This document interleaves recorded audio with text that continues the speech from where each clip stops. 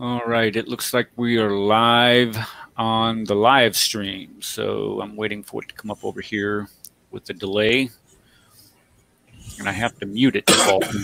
There we go. Coming up. There we go. Got to mute it.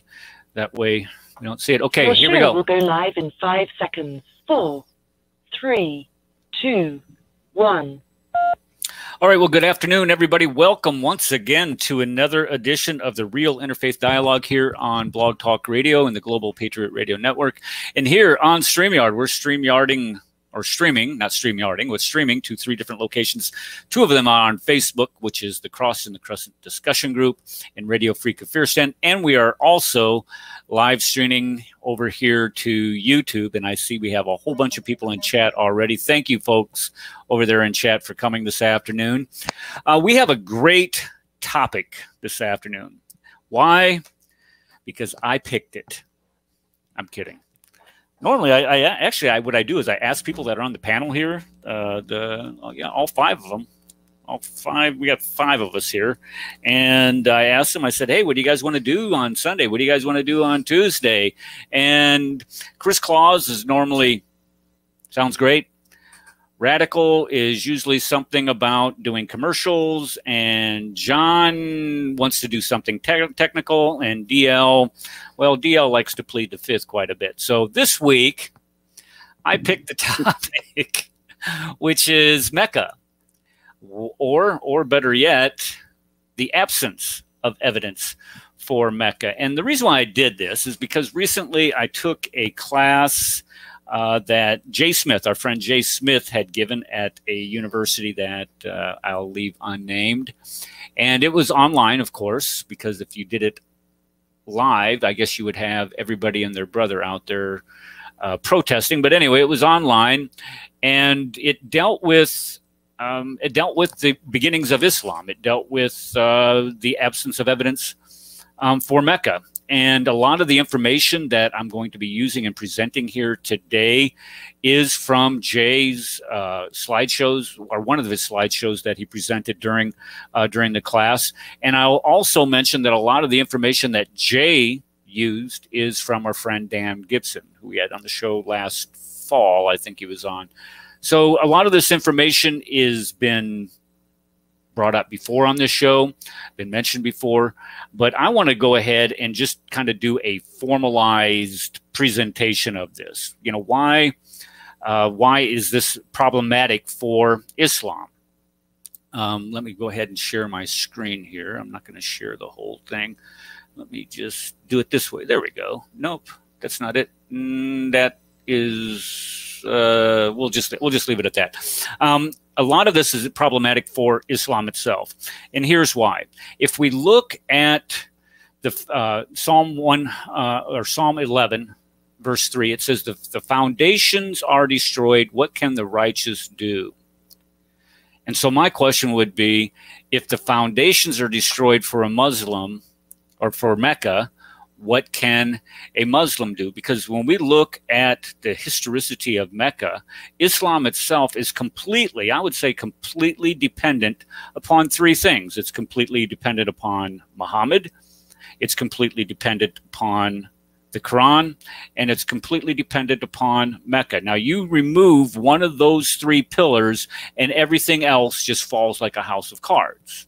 So this is why I'm saying, if we take a look at the evidence for the existence of Mecca in the 7th century, and you can demonstrate that it did not exist in the 7th century, think of what that would do to the faith of 1.6 billion Muslims across the globe. If you can show, and it reminds me of last year when Yasser Qadi and Mimi Hijab got together, and they had that holes in the narrative discussion, and how that shattered the faith of thousands of Muslims, because they can clearly see that the Quran has not indeed been perfectly preserved. Well, if you could take away one of the pillars of Islam, which is the existence of Mecca, because if you think of what Mecca is to a Muslim, Mecca is where is their Qibla. It's where they pray 5 times a day. It is where they make the Hajj. It is where Muhammad was born. It is all kinds of things to Muslims. And my goal is to point out that we don't have any evidence for it. If you look at the Bible and you make a comparison to the Quran and its references to geographic locations, which we're going to do here shortly, the differences are stark and startling. For an example, Jerusalem in the Bible is mentioned over 800 times in both the Old and the New Testament. Mecca in the Quran is mentioned 1 time. So that should give you some idea of the importance of, if you are going to say your capital city is Jerusalem, and then as a Muslim, you're going to change that to Mecca, but yet it's only mentioned 1 time in the Quran. That indeed has to be problematic. So let's go ahead and take a look at some of these problems with Mecca. Now, number one, if we look at why do we do this historical critique, as I just mentioned, it strikes right at the very foundations of Islam. It strikes right at the very foundation of the Quran. It strikes right at the very foundation of Muhammad. The second thing I like about this is that it's neutral. Any idiot can use this information. It's just when you start stating facts, historical facts. This is why it's so easy to be a historian, is because history is deals a lot with historical facts. The second thing is you're not attacking anybody. Or third thing, I'm sorry, you're not attacking anybody. You are only pointing out what is there and what is not there. So you're not attacking Muslims. You can't be told it's hate speech. I mean, when you cite historical facts, there's really no way that could be hate speech. Now, I get it. You know, you could state or cite different ahadith and say, okay, well, since you're pointing out that Muhammad had sex with Aisha when she was 9 years old and he was 54, that's hate speech. Okay, I mean, I can understand your stance on that, but when you start talking about history and you start talking about geography, it's really not personal, and it doesn't make you an Islamophobe for citing facts. And it's easy to communicate, which makes it easy because it's very visual, and I have a lot of visuals for you today, and it answers a lot of the problems that we find within the Quran. That's my goal today, is to show you some of the problems that it has. Why Mecca is not the city as described in the Quran. So we're going to look at we're only going to look at 3 different areas. I don't want to get to debunking 7th century claims because that can be a long and drawn out process. But I do want to point out the first 3. So let's go ahead and look at the geographical problems. So if you look at the geographical problems in the Quran itself, and a lot of this information comes from, where'd it go? It comes from Dan Gibson's book, Quranic Geography, right here. And it points out that there's 2 regions that are in the Quran that are mentioned a total of, 47 times. Ad and Thalmud, which is 2 different peoples. Well, if you look where these locations are, they're what, 400 or 500 miles north of where Mecca is. So unless Muhammad was communicating with these people on a daily basis or interacting with these people on a daily basis, that in of itself should at least make it problematic for someone to believe that Mecca is the city that they're speaking of. It talks about that there was dwellings that were cut in the sides of the mountain. There's no dwellings cut in the side of the mountains down in Mecca. It talks about Midian, which is further north, 600 miles north. And it also says that these 3 civilizations are in northern Arabia. So if you're 600 miles too far north for these 3 civilizations that are mentioned in the Quran, where would that place Mecca? Well, that would place Mecca out of place because Mecca is way too far south. Now let's look at some of the comparisons here for where geographical locations are made. In the Quran, you have 65 references, geographical references to different places. It mentions not. It only mentions 9 places total, which is pretty. Let me add this. Sorry, which is pretty amazing if you think about it. If you're only mentioning 9 different places in a book, that tells me that there's something wrong with the book, especially if this is supposed to be the last testament of God. And these places are 600 miles too far north, and they're all in the wrong place. Now, you compare that to the Gospel of Luke. If you look at the Gospel of Luke, there's 110, just in the Gospel of Luke alone. There's 110 different references, 31 different places are mentioned, and they're all at the right place and at the right time. So when we look at the Gospel of Luke, and we can demonstrate using geography, using archaeology, that these places existed in the 1st century. They existed at the time of the events that the Gospel pretends to describe. Then it puts them at the right place and at the right time, whereas in the Quran, it does not. Let's compare that to the other 3 Gospels. The Gospel of Matthew has 108 geographical references. Now remember, the Quran only has 65.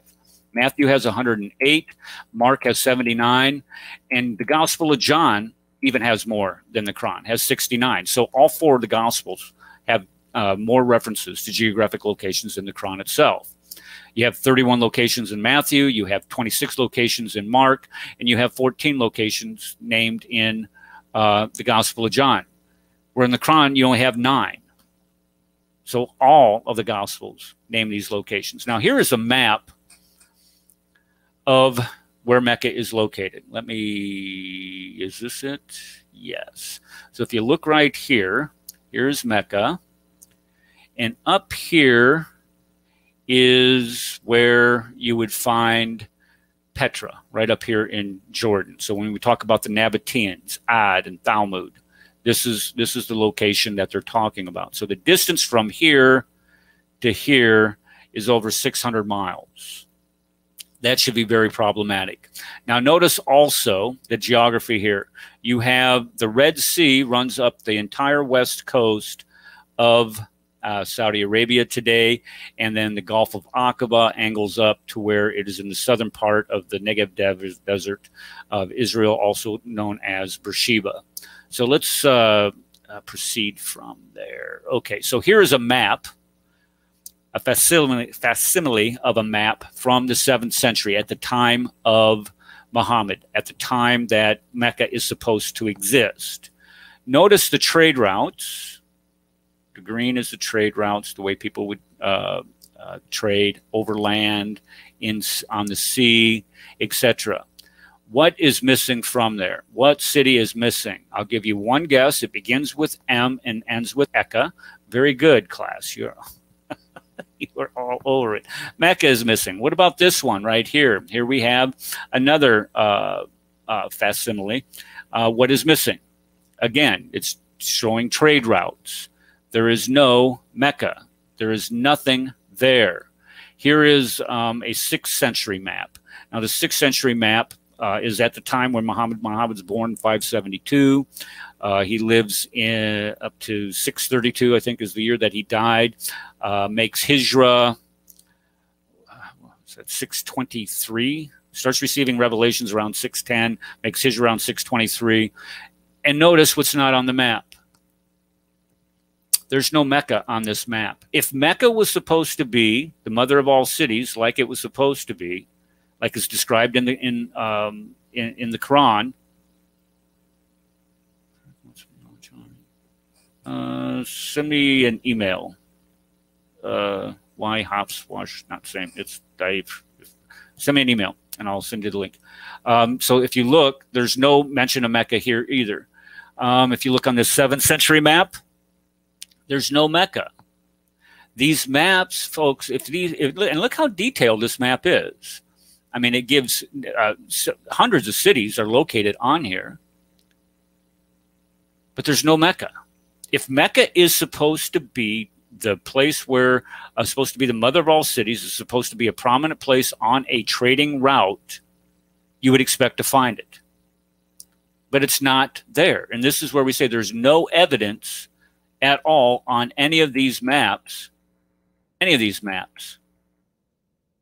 that Mecca exists. It's just not there. Now, let's look at some of the problems with Mecca itself. Let me check my email, see if I got one. Don't have it yet.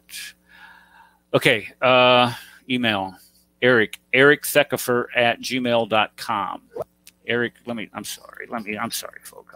When I start, I cannot multitask. I have kind of a track mind. It's not good. There we go. Oh, well, I just posted it. Okay. Where'd it go? Okay, so if we look at the Mediterranean world at the time of Mecca. Wait, you silly kafir. We only accept Islamic maps. Are these Islamic maps? Do you have a chain of transmission for these Islamic maps? If you don't have an isnad, then we reject this. Sorry, just playing the Muslim. Thank you, Rad. I appreciate you. You do a good job of that. A little too good, if you ask me. I'm actually really secretly undercover Muslim. I'm taking down names, and we're turning you all into ISIS. Yeah, sorry.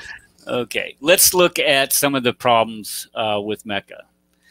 The sanctuary appointed for mankind is at Mecca. Is that supposed to be Mecca? And John did a good job for us a number of weeks ago, showing, or was it Adam? One of you two guys got on here and showed us how you can change a B to an M by just inserting a circle at the corner of the letter. Yeah, so Mecca and Mecca. Yeah, true. Yes. In Arabic, just half circle, not complete circle. From Mecca to Mecca. Just by inserting this. I mean, you don't have to change anything. You just insert this little squiggly, this little round circle on the corner of that letter. It changes the word, and it moves it from Mecca, which is the house, which is the Valley of Weeping. And remember yesterday, there was like I gave you like an article in Saudi writers. They are trying to change Mecca because Mecca has nothing in history. Doesn't appear in history in this area. Only Mecca. Well, we could about imagine why the Saudis want to change it too. Yeah. Because how much money do they make every year off the Hajj? I mean, that's got to be a ton of money going into that economy there. That's just me being simple. Okay, it's described as the mother of all settlements, as I mentioned before. It's where Adam and Eve were supposedly thrown down from heaven onto the earth. If you follow the Quran, and this is, you guys can correct me if I'm wrong, but the Quran has Adam and Eve in the Garden of Eden existing in heaven. And then when Adam and Eve sinned, God threw them down to the earth. And when he threw them down to the earth, the place that they went was Mecca. It's supposed to be where Abraham lived in 1900. Now, how Abraham got 600 miles south really is, I mean, maybe he got on a boat. We don't know. But if this is supposed to be where he sacrificed Ishmael, he would have been on a very long journey just to do that. And it just does not make any sense to try to insert that story into the biblical narrative.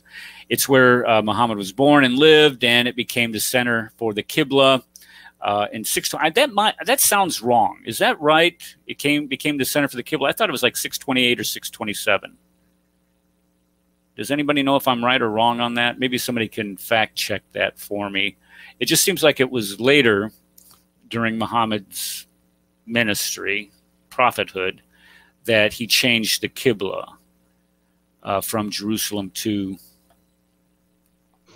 According to Quran, it should be changed at days of Muhammad from Jerusalem to Mecca. But historically, and we saw the work of Dan Gibson is not showing that. It was many years later. Okay, so do you know the year that was the Qibla was supposed to be changed from? No, I don't know exactly. Okay, maybe somebody. I can search and check. Okay, thanks. All right, and what else do we know? And then plus, there's only one mention of the word, we only have one mention of Mecca by name. in the Quran, where in the Bible we have Jerusalem mentioned over 700 times. So this, or 800 times. That's very problematic. If you were going to say that this is supposed to be the city that is so important to God, to where he would send Adam and Eve down from heaven, if this is the city that is supposed to be the mother of all settlements, if this is the city where Abraham was, if this is the city where God's last prophet for mankind lived and was born, if this is supposed to be the city that you're supposed to pray to, why is it only mentioned one time in the Quran? Why is that? That's very problematic. But it gets worse. Let's just put it that way. Okay, now there is little vegetation in Mecca. If you look in Mecca today, I have this. We'll just go through this. Okay, here's some of the descriptions that we have in a hadith and also in the seerah of Muhammad. It's supposed to be in a valley, a parallel valley. It's supposed to have a stream going through it. It's supposed to be outside is the ruins. Then there's supposed to be a pillar of salt there. Oopsie. This is what happens when I let people in. It switches my screen on me. Sorry about that. What do we got here? We got a couple people watching on Facebook. Very good. All right. Where were we? And it has fields. Now, that's important. If you have fields, that means that you're growing stuff. What grow? Okay, we'll get to that. Hold on. It has trees and grass and fruit and clay and loam, meaning that it is tillable ground, is how this is described by Al-Tabari. Al-Bukhari says it has grapes in it. Al-Bukhari says it has grass in it. So there's all kinds of extra Quranic references to Mecca that throw everything off. If you look at Surah 6, 16, and 80, it says it has olive trees. That is very problematic because there is no way an olive tree can grow in Mecca. If you look at the amount of rainfall they get like 2 inches of rain a year. Olive trees are indigenous to the Mediterranean world, much further north where you would have them in what is now Israel, or you would have them in where the Nabateans were in Jordan today. You would have olive trees, but you do not have olive trees in Mecca. So if you don't have olive trees in Mecca, there's no trace of olive trees in Mecca, meaning we don't find any seeds there. We don't find any spores there. We don't find anything in that hard, rocky soil, if you want to call it that, sand, that indicates that any olive trees ever were grown there or ever could have grown there. So why is the Quran describing that Mecca has olive trees in it? That's very puzzling. It has mountains overlooking the Kaaba. Mountains, not hills, mountains. Now, I guess if you're here in Iowa, maybe mountains would be, it doesn't have to be very high in order to be a mountain here in Iowa. So I guess a mountain would be a relative. I'll cut them some slack on that one. But if you look at Mecca today, it's not in the valley, and it does not have any of those items listed above. This is a picture of Mecca today. I'm trying to look at the water that runs right down between it. Oh, well, they built over the top of everything, so I guess we'll never know about that. When we look at the earliest literary references to Mecca, the earliest one isn't until 741 AD. So let's just think about this just for a second here. Number one, the geography. When we look at the geography of Mecca and we look at the things that are supposed to exist there, grass, trees, soil, tillable soil, olive trees, those things that are supposed to be there, they're not there. Number two, if you look at the maps, the maps that existed at that time, Mecca is not mentioned. It's not mentioned on any maps. And then number three, we don't have any mentions in any type of literature of Mecca until 741 AD. This is over 100 years after the death of Muhammad, when Muhammad died in 632. So this is, yeah, thank you, Gedalia. She beating me to it. Way to go. This is 109 years before it's even mentioned And Rob, quit, or who is this? White House. No. Did you send me an email? Hold on. Oops. Let me check. Ain't account. Hops. Okay. Let me pull the StreamYard link here. Sure. Can I ask a question real quick? If it's all right. Who's talking? Is that you, Isa? It's me. Okay, go ahead. What's up? It's more of like a follow-up question to what you were stating. What would be enough evidence to prove that Mecca would be Mecca? What would you need to see to prove that? Like, so you were talking about the map, you were talking about kinds of other foods. Like, if you were to make a checklist, what other kinds of things would you need for you to be persuaded that Mecca would equal Mecca? What would persuade me that what is not Mecca? That Mecca would be Mecca, like, because that's what Muslims are arguing, that Mecca is Mecca, right? So what would you need to see to believe the Muslim claim? Well, something we call evidence, archaeological evidence, for one, consistency in the geographical references, a map showing Mecca to exist. The whole thing is not disproving that Mecca exists. The whole purpose of this is to show that Mecca did not exist in the 7th century.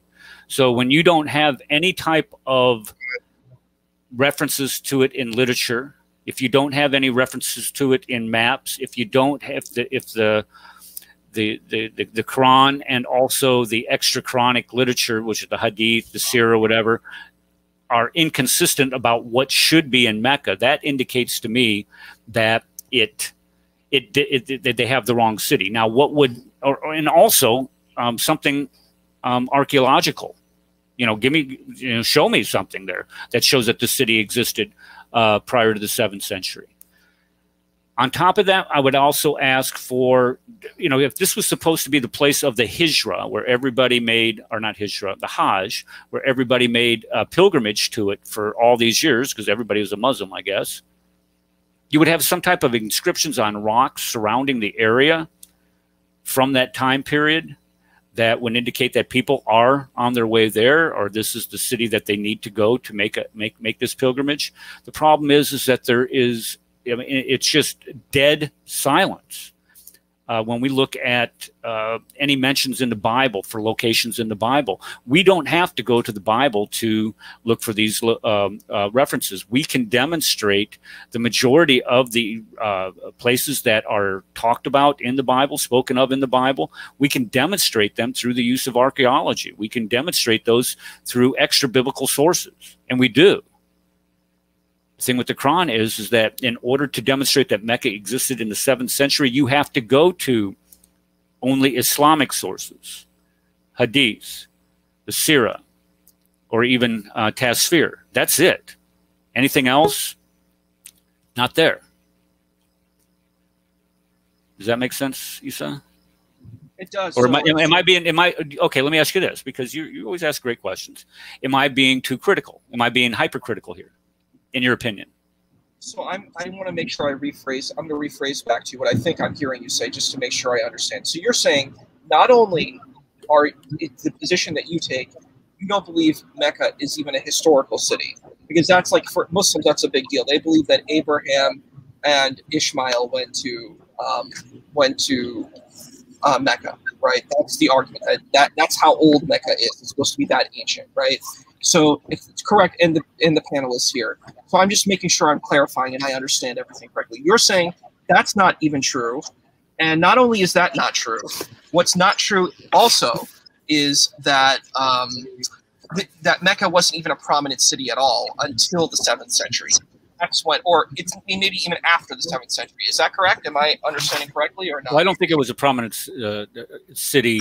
I mean, if the first mention we have of Mecca in any type of literature is 741, outside of Islamic sources. You're saying 8th century. 8th century, right? 8th century is the earliest mention that we have of Mecca. Most certainly, we do not have anything there that would date it clear back to Abraham. You know, Abraham's 1900 BC, for crying out loud. There's nothing that even comes close to that. So when you look at, you know, the source for biblical stories, you know, the majority of the stories that we have in the Bible can and are supported by extra biblical evidence. But with Mecca, there's nothing there. It's the absence of evidence of, and I'm not just saying the absence of evidence. I'm the entire history of it prior to the 7th century is silent. There's nothing there. And I want to show you a couple other things before we get going any further down that road, if you don't mind. Let's go ahead and finish this slideshow up. I don't have very many more to go. As I mentioned, the earliest maps don't show Mecca until 900 AD. Oops. It'd be helpful if I put the slideshow back up there, wouldn't it? Okay, so the earliest maps don't show Mecca until 900 AD. It's not mentioned in any extant writings until 741. And if you look at Patricia Corona, she said that the trading documents referred to the towns of Taif, which is south of Mecca, Yathrib, and Khaybar, but never Mecca. It never mentions Mecca as a city. Why'd that go off there? I don't know why that goes off there. If you look at Mecca today, this is what Mecca looks like today. It has the world's 4th highest building in it. If you look at this huge tower rising up out of the desert there in the Saudi Arabian desert, I mean, the thing is absolutely huge, and it has this clock face on it that is 45 feet wide. It's some people, this is what Jay Smith thinks, is that they're trying to change it from Greenwich Mean Time, which is time in London, to Mecca Mean Time. Just want the whole, just like the you have AH after Hijra instead of AD, it's after Hijra. Instead of Anno Domini, it's AH. They want to change that also, which I don't think that's ever going to catch on. But then you never know. But it most definitely won't catch on after this slideshow. If you look at Mecca today, here's the Kaaba right here, this itty bitty dot right here, and look at all these proposed drawings that they're proposed that they want to build. But if you look at it, they've made a really good start. I think there's 62 skyscrapers that they're building there. It's just absolutely huge.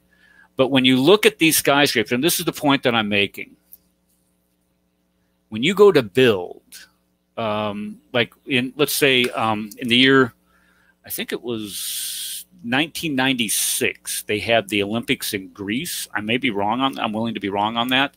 But I believe they had the Summer Olympics in Greece. And in order to prepare for the Summer Olympics, Greece had to go through this huge building process. When I talk about a huge building process, if you're going to have the Olympics in your city, you have to go through a lot of building. You have to do a lot of digging.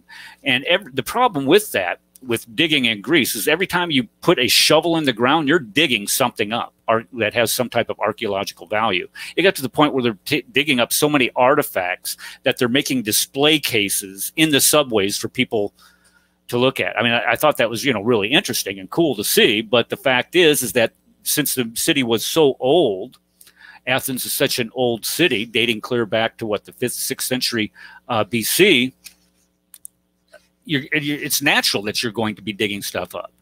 But if this city is supposed to date back to 1900 BC, when Abraham lived, if it's supposed to, even let's say it's supposed to date back to the 7th century AD, you would expect to have some type of archaeological evidence being produced that would be dug up when you undergo building projects like this, especially around the Kaaba. If the Kaaba was supposed to be this place that people were making pilgrimages to, you would expect to have some type of archaeological evidence for it.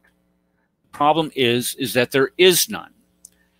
And since there isn't any archaeological evidence to support a 7th century Mecca, what better way could there be to cover that up than to actually cover it up, cement over it, build all these things around it, and just pretend like it's there, but oh, I'm sorry, we just, you know, we don't venerate objects, so we're gonna build these buildings over it. So the bottom line is that when you look at the evidence against the existence of Mecca prior to the 7th century, it's overwhelming, the evidence against it.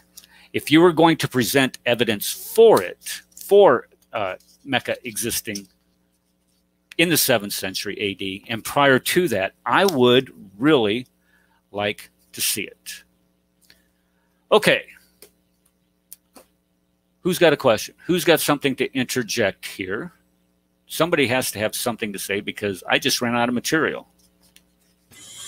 Well, I just like to add a few times to the kufars in the room. Clearly, Mecca is the holy city from God, because look at how lavish it is. Okay? Clearly, I mean, it was unhuman. Well, the Kaaba, for instance, was just a pile of unhewn stones without a roof. You know?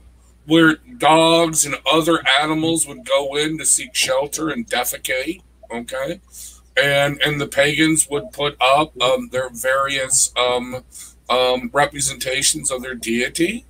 So clearly, this is clearly a sign that it is from the true Allah, right? Because, you know, that's what you would want, you know? Have faith. Just have a little faith, and exactly. But look at Mecca now. You've got Big Ben clock there now. You got luxurious hotels, and you worry pilgrims. Okay, you don't have to do all the nonsense that they out in the open. I mean, they actually have walkways now. Okay, I don't know if you know this, but to run, okay, so there's a bunch of different things. It depends what package you book, okay? This is before COVID, don't get me wrong. But you could book the package where you don't even set foot outside into the Arab sun, okay? Because you are in constant air condition. Either in a bus, and I believe they have like they have in Las Vegas, where they have like the air-conditioned streets now. You know what I mean? Where you walk down, what do you call it? The boulevard in Las Vegas, you know, where they got the sky thing over you, the tent and everything. And it's all air conditioned. It's just like you walked outside of the hotel into, well, another hotel. You know what I mean? But yeah, so you don't have to suffer all that when you go on the Hijra. You don't when you're running in. There's no running in between the two little hills. They're actually not hills. I don't think. I think they're just like piles of rocks, aren't they? The hills of Safa and Marwa. They're nothing but hills. They're not mountains as you would expect to find. Right. Well, all that's air conditioned. Yeah, all that's air conditioned. And hey, this is a bonus for you men. You ain't wearing no underwear, and neither are the women. So when you get compressed, I'm just saying, you get some little going on there. Somebody was having a discussion about that. I don't know on whose show it was, or if I was listening to somebody's podcast where they were talking about how many attacks there are, sexual assaults that there are. In these during the Hajj, which is, to me, it's just completely disgusting to think that that would even be a concern. But they say that since everybody wants to get along because it is the Hajj and they want to show some type of community sense of community, they highly discourage people from importing. Oh no, there are actual Muslim women groups. Okay, they're on the down low, as you will, because they just get slammed. Would they speak out against this going on Hajj? What the hell is this? Yeah, I mean, well, dude, you ask any woman who goes to Egypt, okay, they take a taxi cab and they're just completely sexually harassed. Okay, especially like a women's group, you know what I mean. Especially at the young college students going over there. I mean, it's just horrendous. Okay, well, what's happening here? And that's because they honestly, well, their view of women is, well, they're just a piece of dirt, that they can plow their field at any time. Anyway, but no, seriously, the thing on Mecca, what I find interesting on the story of Mecca, all the things you brought up, there's no fields, there's no date palms, there's no trees, there's no nothing, right? Okay. Mecca is in what's called a wadi, okay? It is a floodplain, okay? I'm going to send you PDF that name. Okay. It's in a flood. Let me just tell our Slam RN. Go ahead and send it. I'll pull it up in my email. All right. Well, it's a wadi. It's a floodplain. Now, here's the deal with that, okay? There are many floodplains in that area of Arabia, okay? Actually, most of it's a floodplain if you look at it, okay? Well, when you only get like a few centimeters of rain, you know, once a century, if you get an inch of rain, you know, in a 1 day period, you're going to flood. But so, and they were set up deliberately. What these things were, these Kaabas, there were many Kaabas, many shrines around that part of Arabia. And that actually is documented in one of the Greek historians, okay, that wrote about it. I forget his name. Ptolemy. Yeah, Ptolemy, that's it. Well, it starts with the P, right? Yeah. Okay, yeah, but the P is Ptolemy. But then why put the P in there? That's like Illinois. Illinois, the S is like, why put the S there then? That's like how about Des Moines? Des Moines. I mean, what? Yeah, exactly. Yeah. What? Why do people? Anyway, see. Anyway, point being is this. I think maybe that's a representation of a phlegm or something like that. Anyway, point being is this. So they would put up these wadis because the Arabs at that time, because well, they didn't have much resources, and I'm surprised. Why would anyone? Let's say you go with Darwinism on migration and stuff like that. We all started in Africa and migrated out and wandered about. Why would you stay in Arabia? Why would you stay there? You're walking through. Keep walking, dude. You know what I mean? Just kind of keep going. You know. But evidently, people did. They liked the climate. Hey, people. You know, whatever. Okay. Anyway, point being is this. These tribes, they would go and raid each other, okay? And they would go and steal their stuff. And it was almost comical. It was almost kind of a childish thing. Normally, nobody would get killed. You would just kind of capture people. You know, it's kind of like capture the flag. It was a game kind of deal. And then they would pay ransom and everybody would get along, blah, blah, blah, whatever.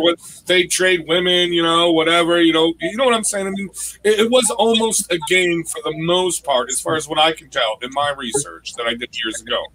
Okay, and then you would have a holy man, a shaman. Okay, if it got too bloody or if it got too big of a deal, he would set up a Kaaba in one of these wadis for a very specific reason, because these things were not supposed to last. They were not supposed to stand. The whole thing, once they had the powwow, the sit down, okay, or the parlay, if you will.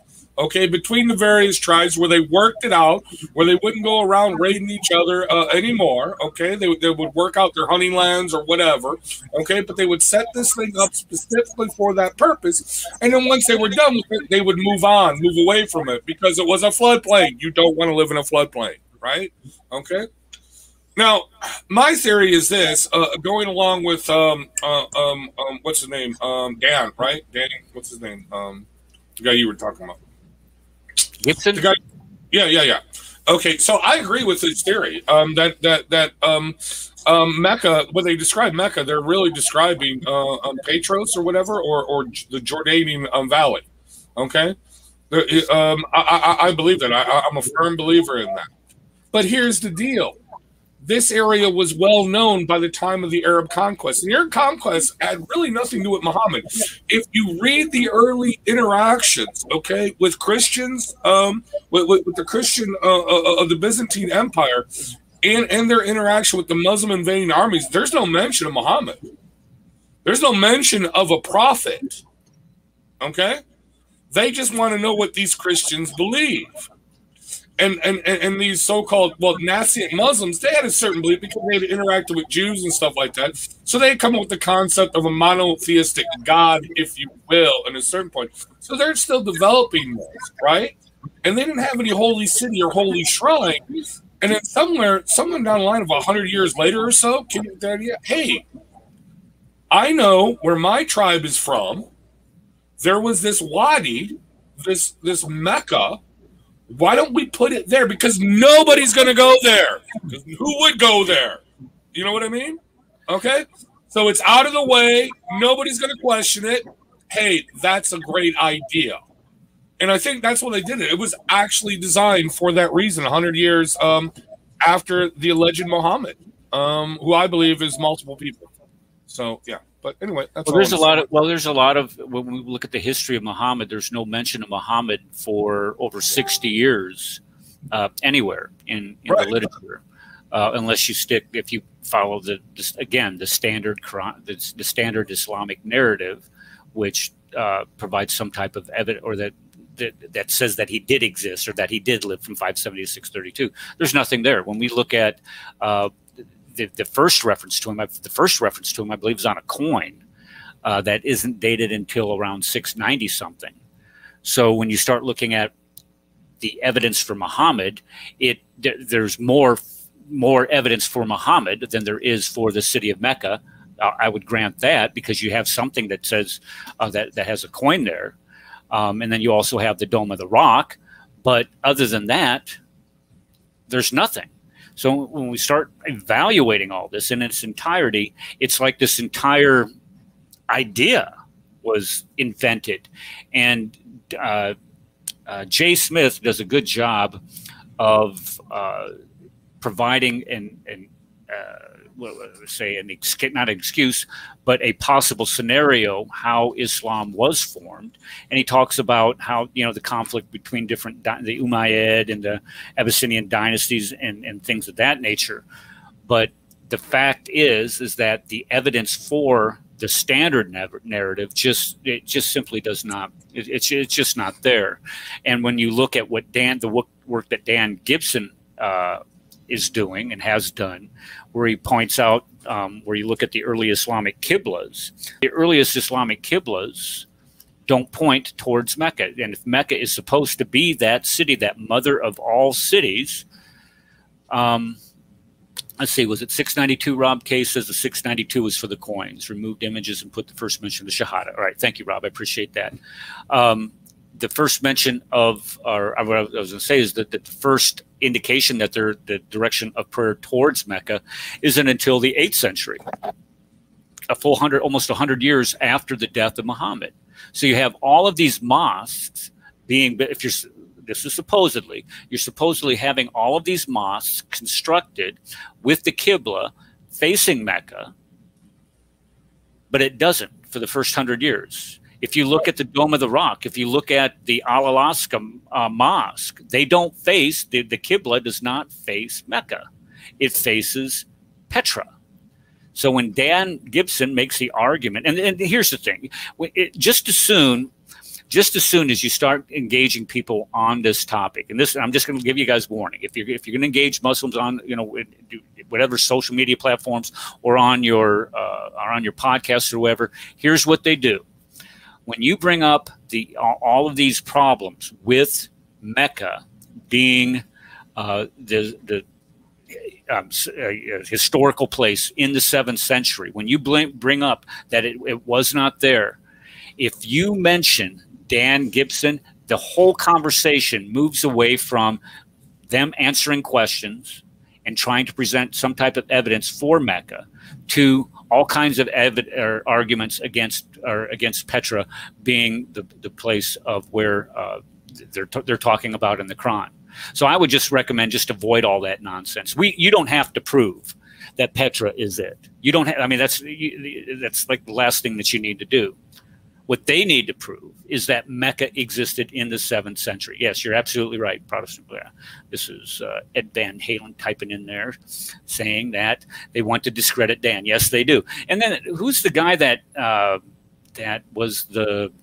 he was supposed to be this expert king, Dan King or something King, something like that, where he was supposed to be the expert on all the Qiblas.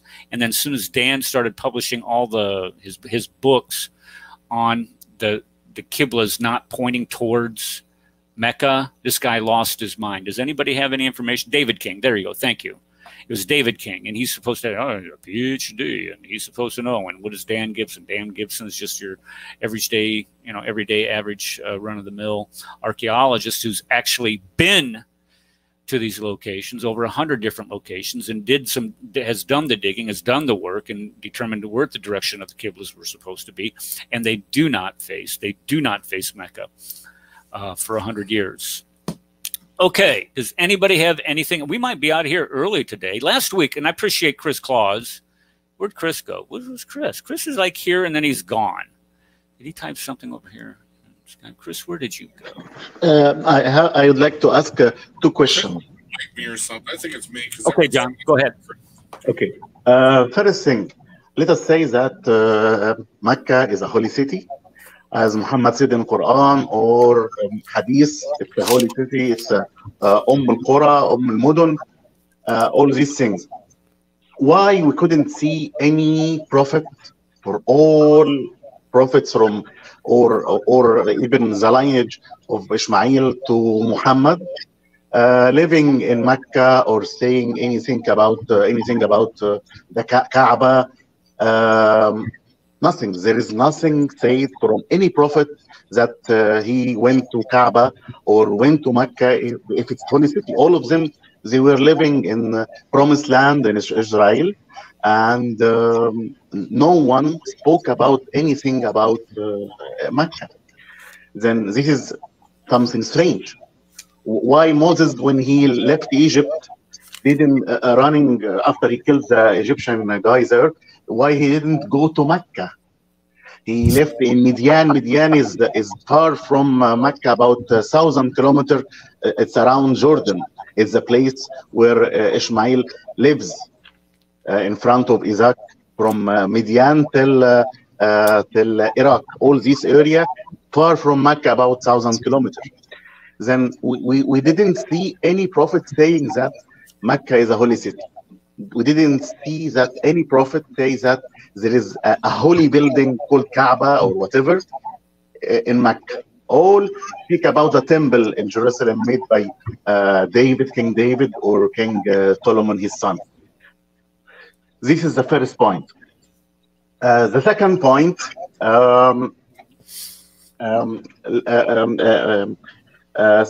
that the Kaaba is made. It's known for Arabs that they write everything in their poem. They have, even when they love a woman or something, they make like big poet, like 1,000 lines, and spoke about their loving woman. Why we don't have any single poet for any Arab speaking about Mecca or Abraham who built Kaaba? We don't have any single point saying that. Although we have many writers, many poems there made by Christians and Jews in Arabia before Islam, but there is no single poet written says that there is a holy city called Mecca or a holy building called Kaaba. This is something strange. We don't have any evidence, even from the poems written before Islam. These are 2 points. I'm far away from Dan Gibson. I'm far away because when you say Dan Gibson, as you said, all people, no, he is wrong, he's wrong. But think little. There is no evidence from the prophets. There is no evidence from the people living in Arabia who wrote everything in points. Well, first off, let me just let me make another note here. It's preservation's the note I'm making here. If you look at what are the conditions are necessary in order to preserve documents, for an example, you don't get any better conditions than a dry environment, a dry, hot environment to preserve documents. So when John starts asking, okay, where is the evidence for any Arabs mentioning Mecca? Where is any evidence? I just would like to tell you something. All Arabs before Muhammad were known that by memorization, all their poets. They don't write. Most of them were illiterate. Same like Muhammad. There is no difference. But they made a lot of good poets, and they called mu'allaqat. They were put, hang. Mu'allaqat means in Arabic hang over the Kaaba. They write it over Kaaba. But they were memorizing them. Everyone was telling to the other path to the other, and we didn't collect all these stuff except like 100 years after their death. The same like Quran. Okay, so what you're saying is there's no traditions there. Even when we start looking at, okay, I'm coming at this from a Western perspective, where we say, okay, I would like to see something in writing, and it should be preserved. And they did have some writings at the time, and you're absolutely right at that. Not to the extent that the Western world did, but they're coming from a more of an oral tradition, an oral society. What you're saying is that there's no traditions prior to the 7th century that mention Muhammad or Mecca in any of those. Nothing. Completely absent. And even Abraham, no one said that Abraham was living here. No one said that the Kaaba, this Kaaba is made by Abraham except Muhammad. If this something known, historically, then at least I should see it in many writings of pre-Islamic era. Nothing. There is nothing at all. Yeah. I can say that I was camping out on Mars for the last 200 years, but that's my tradition, so you're going to have to believe me when I say that, right? Is anybody going to believe me when I say that? I'll believe you, Ed. The one person in the world. So what you need to have is you need to have evidence. You need to have evidence. You can have this oral tradition all day long, but until you have the actual evidence proving it, it won't even go through a court of law, will it? No, and John touched on something that was very important, because when you start speaking of evidence, you would like to see some type of tradition existing prior to this. If you're supposed to make this all-important Hajj to this city, you would expect to find some type of evidence for that city being mentioned. And he pointed to something that's critically important. When you look at all the prophets, if Abraham was supposed to be lived in Mecca, if Abraham was supposed to have gone to Mecca, you would have some type of mention, you would have some type of tradition, you would have some type of idea that this city is supposed to be important to God. It's supposed to it's supposed to be, I don't want to say venerated, but it's so important that you have to pray towards it 5 times a day. You would expect to find something, but the problem is that it's just like it appears out of nowhere, like some, I don't know, some type of magic trick. Oh, well, look, the city over here that's been here since Adam and Eve. Adam and Eve were actually thrown down over here. This is the actual city that God has always wanted everybody to follow. When, he wants you to pray there 5 times a day. You're supposed to make a pilgrimage there at least once during your lifetime. That's how important the city is. But nobody mentions that city ever. It's not mentioned anywhere before and during the 7th century.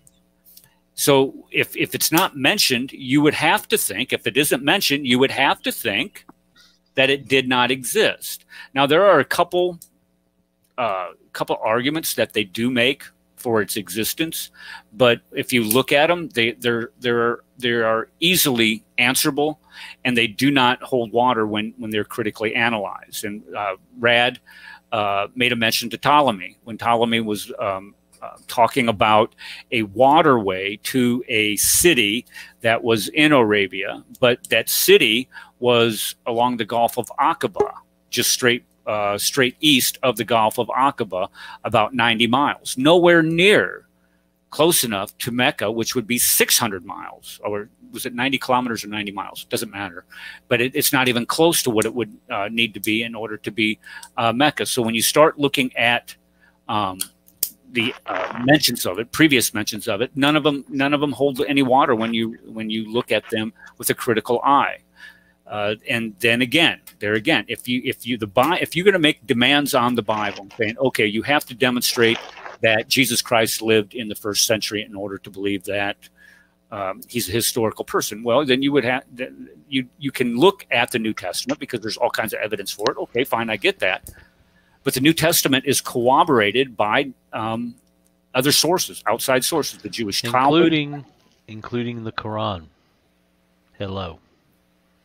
including the Quran. But I don't consider the Quran to be a reliable source. I don't know. I don't either. But it's still Jesus is confirmed. His Torah and his gospel. His gospel is confirmed by the Quran. The Injil. Yeah, the Injil. Yeah. If they want to start playing word games about Injil, we can go there too. But then they're going to have to produce the Injil, right? Well, no, they don't. They can just say that it was a book given to Jesus. Well, they can say all they want to. Then we're going back to the tradition, right? Right. Uh-oh. Yeah. So double standard. Hello. Yeah, we won't have any of that. I get it. Dominic, I see you're over there in chat. If you wanted to come in and join the chat, you're more than welcome to also. Okay. Hey, so, Eric. Yeah. Eric. Is that DL? That's the silent. The silent one. Hi. How are you? Good to hear from you. I'm good. I'm good. Just wanted to piggyback off of Brother John Isaac. If we were to go to Genesis chapter 28, and we look at the prophets. Mm-hmm. Let me pull it up for you. Genesis 28. Genesis. Start at verse 6. Okay, hold on just a second. There we go. Genesis 28. Hold on. For some reason, my computer, and I thought I had this fixed when I put in all that extra RAM, and evidently it didn't. Okay, so 28. Let me share my screen here. There we go. Genesis 28. What verse? Where are we going? We're going to start at verse 6. This is right before Jacob's, right before his dream that, the stairway. But anyway, it says Esau, verse 6, Esau noticed that Isaac blessed Jacob and sent him to Padan Aram to get a wife there. When he blessed him, Isaac commanded Jacob, do not marry a Canaanite girl. And Jacob listened to his father and mother and went to Padan Aram. Esau realized that his father Isaac disapproved of the Canaanite women. So Esau went to Ishmael and married, in addition to his other wives, Mahalath, daughter of Ishmael, Abraham's son. She was the sister of Nebaioth. Okay, so Esau, wanting to tick his parents off, went and married. When he saw that they didn't like the Canaanite women that he married his uncle Ishmael's daughter. Correct? Which would prove that Ishmael was still alive at this time. Ishmael, according to Islam, went down to Mecca and built the Kaaba with his father. Now, the Kaaba is supposed to be the house of God, right? I forgot the name of it. Bait something. Baytullah Haram. Yeah.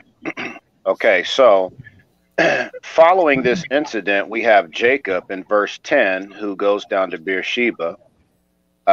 He reached a certain place and spent the night there because the sun had set. He took one of the stones from the place, put it there at his head, and lay down in that place. And he dreamed a stairway was set on the ground with its top reaching to the sky, and God's angels were ascending and descending on it. I'm gonna skip through this, but anyway, I just want to point out the fact that Ishmael was supposed to have gone with his father Abraham to build the Kaaba. It was the house of God. It was the place of prayer for all nations. Correct? Correct. Well, after Jacob has this dream in verse 17, in verse 16 it says, when Jacob awoke from his sleep, he said, surely Yahweh is in this place, and I did not know it. He was afraid and said, what an awesome place this is. This is none other than the house of God. This is the gate of heaven. Okay, so, and then in verse 22, he says, this stone that I have set up as a marker will be God's house. So this is fascinating, because if Ishmael had just went with his father Abraham not too long ago to build the Kaaba, the so-called house of God and the place of prayer for all nations, then why would Jacob see Beth-El, which actually means the house of God, Beth-El, the house of God? Why would it be in Palestine? So don't we have two houses of God here? And why was it that Jacob didn't recognize that Mecca was the house of God? Hold on. Because the thing is, I know it's got stripling, because I know that with Bethel, I think is it because that you have Kabat el Malkata. So there's 2 or 3 different sites that are actually for Bethel. The thing is, it's so crazy because I mean, why not? If you look at the distance that Abraham would have to travel, it would be like 3 to 4 days. The thing is, even if that's true, all the references to Mecca are mostly in the actual hadiths, and you only have one outright reference in the Quran, and even that's kind of spurious.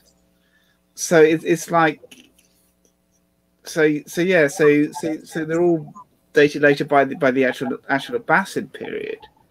So even if you were to look at the archaeology and say, okay, let's state that Bethel is in Jordan, you have massive problems with the fact of, okay, there's no trade routes to Mecca at that time period, and it doesn't exist on any map. So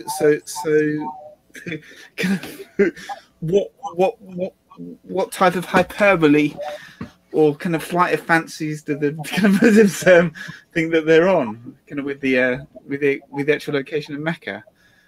So yeah, I'm bringing up. Yeah, I mean, what I was pointing out is that John Isaac, hit the nail on the head, because we don't have any prophets mentioning Mecca, and you have a problem here because we have Esau, the brother of Jacob, going to Ishmael to marry one of his daughters, showing that Ishmael was still alive. He must have just recently, right before Abraham died, built the Kaaba with his father.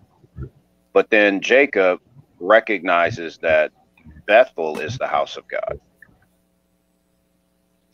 Because the thing is, I mean, if we're looking at it critically, it's only Muslim sources that actually state that they built the Kaaba. There must be other sources dating early on that actually mention, because there's no either Christian or Jewish sources that mention the Kaaba. Right. Well, I would expect that maybe a later prophet would have corrected Jacob and said, no, this can't be the house of God, because Abraham and Ishmael built the house of God down in Mecca. Yeah, I think that's what John was. That was what John was alluding to. There's no mention of any other prophet. Go ahead, Ed. I'm sorry. No, that's no problem. I was just going to say, the one other thing that you need to point out is that there's not one complete Quran manuscript out there. Not one. Not even one. What do you mean by that? What do you mean? There's no, prior to the printing press, there's no complete manuscript? Yeah, there's no complete manuscript out there. I've talked extensively with Al-Fadi about that.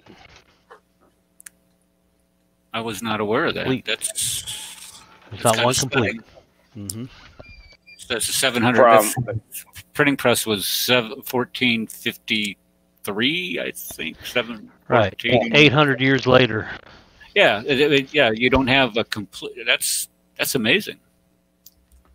That's pretty amazing, considering the fact that we have the Vaticanus and Sinaiticus, which predate Islam by 3 centuries, for crying out. We have over 20,000 manuscripts, and if you go and look at the Greek manuscripts alone, 5,000 of them, they're complete. We'll find several complete manuscripts out of all of them. You do not have one complete Quran manuscript, period. Now, so why do you think that is? Because I would think, you would think that if the Quran is supposed to be that important, you would have, because I thought that the Sana manuscript was complete. That was my understanding. No, you're saying that's not complete either. No, it's not. None of them are. And anybody that tells you that it is, tell them to prove it. Gabriel Sama put out a book about that particular manuscript alone. I bought the book. It was $65, and I went through it, and it's incomplete. That manuscript, there are missing parts in that manuscript all throughout it. So he did go through and even prove where it was based more on the Aramaic. He even calls it the Aramaic language of the Quran. That's The Aramaic? Aramaic, yes, sir. Aramaic. Gabriel Sama. Which because there's quite a few different variations of Aramaic. Which time period and which? Hold on. Let me just tell you the name of the book. Let me go get What's his name? quick. Gabriel Usama, you said? No, Gabriel Sama. Oh. SAWMA, I believe. Here it is. Yeah, the Quran misinterpreted, mistranslated, and misread. The Aramaic language of the Quran by Gabriel Sama, SAWMA. Okay, let me. Okay, there we go. All right. And it'll even show you. We all know that the early Quran manuscripts didn't have the dots, didn't have all the little dots and squigglies that all made the Arabic language. And if you look at it, you can tell that it was Aramaic, not Arabic.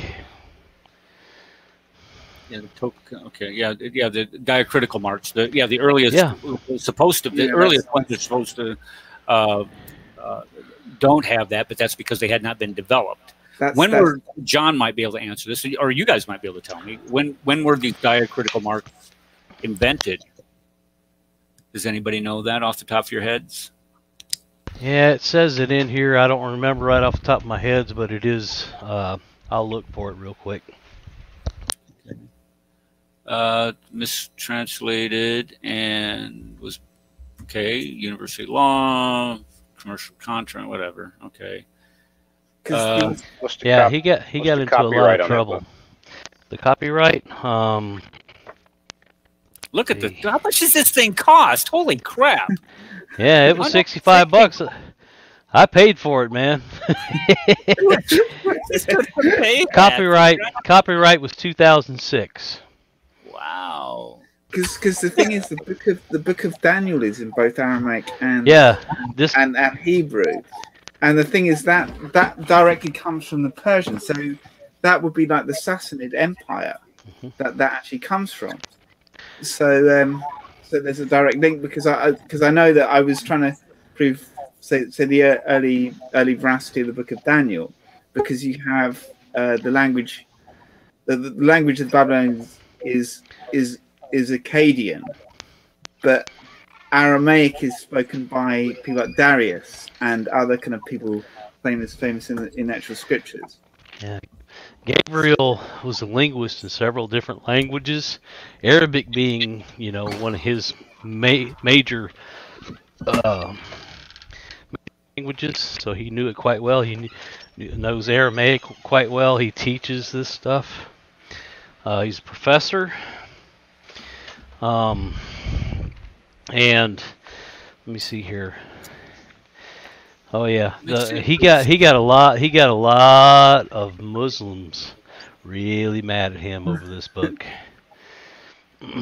because he even shows where verses could written without the diacritical marks could have been interpreted different ways. What does this manuscript date to roughly? What's the carbon dating on the manuscript? Let's see, the Sama.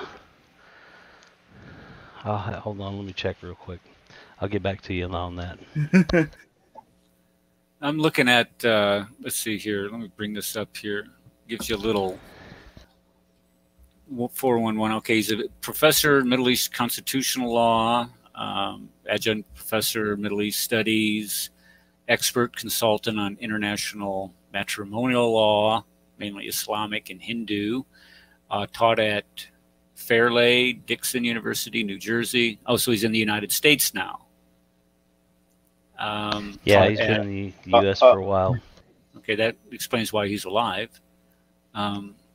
Yes, sir.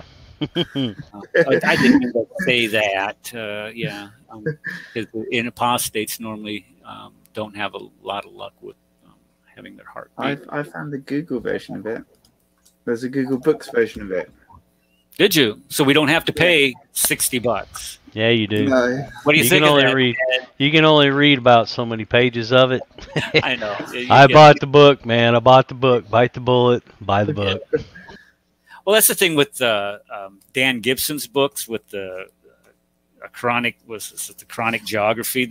I can't remember how much these books were, but they weren't, $10 or they seem like they're $30 and $40. So sometimes if you want to get something that's good resource, you just gotta suck it up. But yeah, man, I mean, this is gold, dude. For $65, the gold that you get is incredible. What was the name of the book again? It's called The Quran, Misinterpreted, Mistranslated, and Misread: The Aramaic Language of the Quran by Gabriel Sama. Quran Misinterpreted. It's right there, DL. I just put it up in the Quran. The Quran Misinterpreted, Mistranslated, and Misread: The Aramaic Language of the Quran by the Kafir Gabriel Sama. $70. It's even got up. You're gonna have to pay more for it, unless you want to buy the $163 version.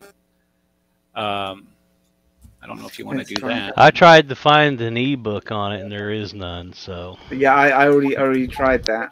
Okay, well that should tell you that's how what I was much trying to do. That should tell you how much flack this guy caught from the Muslim community for publishing this book. He got a lot. Sure. Hey, Eric. Yeah. Eric, I got one more from the prophets. Let's go to Jeremiah chapter 7 verses 11 and 12. Okay, Jeremiah. Let me see here. Jeremiah, where's Jeremiah? There he is. It's in the Bible. Number? Yeah, what chapter? 7? Chapter 7 verses 11 and 12. 11 and 12. Okay. There you go. Go ahead. So he says, has this house which bears my name become a den of robbers in your view? Yes, I too have seen it. This is the Lord's declaration. So he's talking about the house in Jerusalem. But then the next verse he says, but return to my place that was at Shiloh, where I made my name dwell at first. So here's another problem. Before the house in Jerusalem, he says Shiloh was the place in which he caused his name to dwell first, not Mecca. Have you ever looked at Scott Stripling's? That's where he's kind of got his dig at Shiloh. I think I've got a friend who's about to dig at Shiloh. So yeah, is that right? Yeah, no, they found like an altar at Shiloh. I think they found there's more than one site for the tabernacle at Shiloh. From what I've kind of think, there's a whole thing I think on Vimeo called Joshua's Conquest, and he goes into detail of like what's been going on at Shiloh. It's very, very fascinating. So yeah. Well, I mean, it's like John Isaac said, this is problematic because none of the prophets are recognizing a house of God in Mecca or Arabia.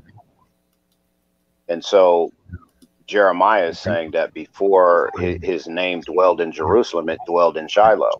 He didn't say in Mecca. Because the thing is, they mention Abraham, and that's the thing is Abraham didn't build any houses.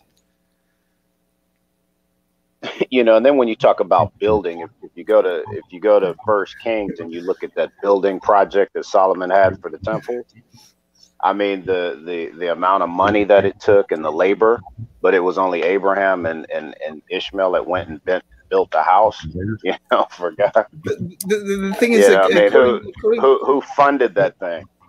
But according to the scriptures, the only thing like in the Torah and stuff like that is the only thing he built was wells. He was forbidden to build actual because he lived as a nomad. So there's no way that he could do any building if it was no.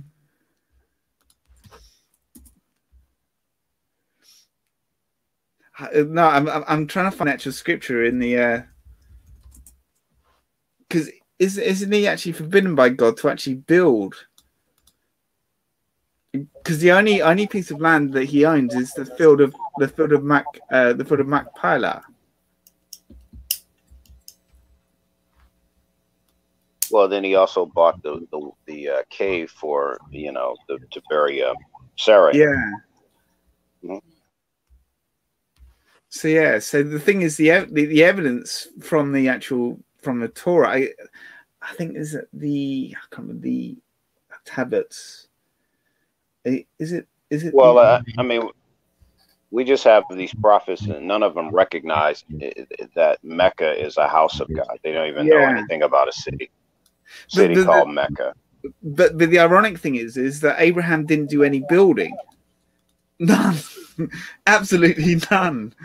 So not in Palestine. Not in Palestine. No, not any at all. It's like I mean, there's no example of him in the scriptures doing any building whatsoever at all, because some altars even Arabs themselves, and even Arabs before Islam never say that Abraham came to Mecca or built any building. It's just in Quran. What historical sources do you have before the Quran? I mean, all the poets that made by all poets written. They wrote everything about their life. They wrote everything about their families, about their wives, their girlfriends. You can see some names: Imr ul-Qais, Antara ibn Shaddad. All these are great writers or great poems. Wrote a lot of things before Islam. There is no one said that we are children of Abraham who built a holy house or Kaaba in our place. No one said that. And the writings, or it's till now you can search and find. Even Warqa ibn Nawfal has his writings.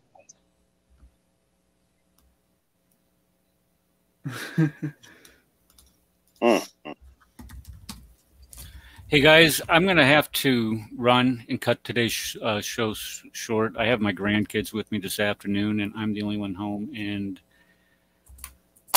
they are in dire need of me. Do you guys have anything else that you wanted to add before we cut on out of here? I'd just like to definitely say check out Gabriel Sama's book. It's well worth it. The ammunition that it gives you is blindsiding to every Muslim I've ever presented it to. Yeah, I would just like to add, all you kufar are going to hell. You should take your shahada like I did and convert to Islam. Where's your advert, Radical? Have you got your advert? You know what? I just haven't been feeling funny at all. I've been so depressed, but I'm getting off my depression. So you know what it is? I know what exactly it is, that you actually have a job now. That's true too. Yeah, that's true too. But the job is really getting depressing as well. It's all CRT stuff. You have no idea, dude. They had a thing, honestly, of talking about transsexualism. I mean, and how to support them, and it was just really goofy. I was like, yeah, I don't think so. Anyway, Amazon is not for me. Fly on the wall. Okay, everybody. I mean, dude, I'm trying to keep my mouth shut, but I'm telling you, I'm going to explode there. I'm going to get fired. You watch. It's going to happen. Well, you collect unemployment again. That's what everybody else is doing. No, they're cutting that off, dude, because they figured out that you can't pay people to stay at home. Well, they need to. They definitely need to. Okay, folks, I'm cutting it short. Again, thank you so much for coming. I appreciate everybody coming and spending your afternoon here with us. I hope that you were informed and you were edified with today's topic. And come back Tuesday at 5 p.m. Central Standard Time for Radio Free Kafiristan. We'll see you all then. God bless. God bless. God bless. God bless.